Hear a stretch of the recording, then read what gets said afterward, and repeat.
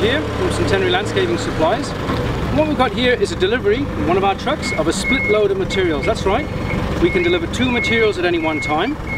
And Chris, the driver, has tipped off the tea tree mulch and is now going to back up, once I get out of the way, to tip off the soil on the footpath. So let's watch him do it.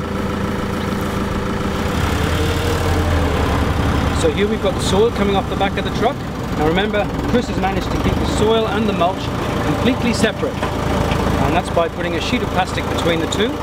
And of course on top of that we've delivered a few bags of fertilizer and some weed mat as well.